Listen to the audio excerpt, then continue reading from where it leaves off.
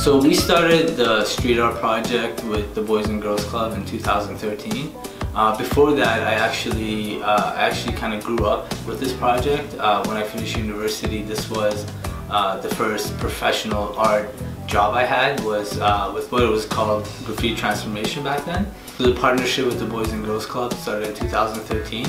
So we thought about it and we decided, you know, the best thing to do is let's actually create some art in the community. Let's actually show what that could mean, what that could be. We created the paintings and the murals in the community.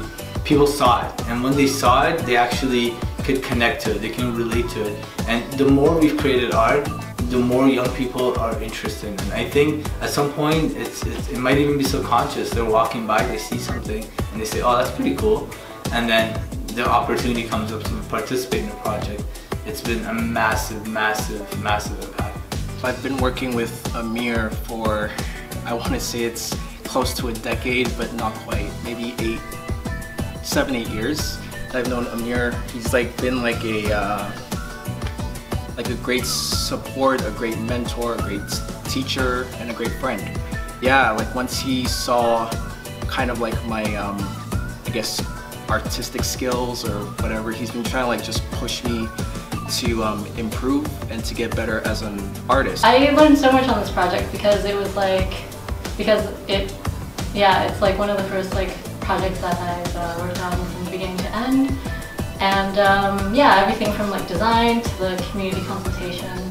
This year the building is more single units, so there isn't that many families, but what we did was we went into the lobbies and we took a ton of artwork, and just people as they're coming in and out, we engaged them and they gave us their feedback. Everybody really loved was, I believe it's a Banksy.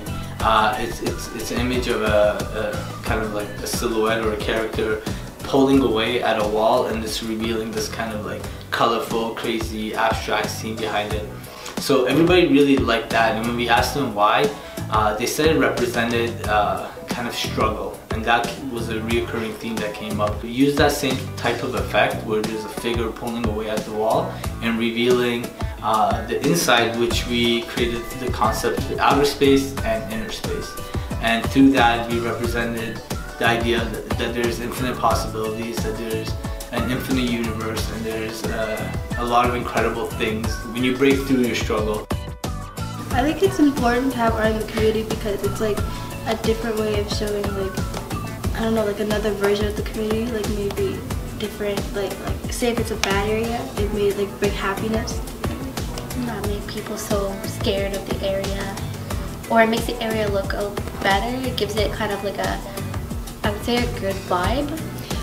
I guess it's used to express yourself. You can tell a story. Yeah, it is important to have art in the community because through art we can express ourselves, and for the communities we can express the community behind it. The recent project we are doing is for our community, so we are just celebrating what there inside the community, what are the positive things and positive vibes that comes out from the community. It's, I think, the most important thing, the most gratifying thing you can feel is when your art has an impact. So as an artist, when you can go into a neighborhood, into a community and create art that brings people together, I think that's the ultimate feeling.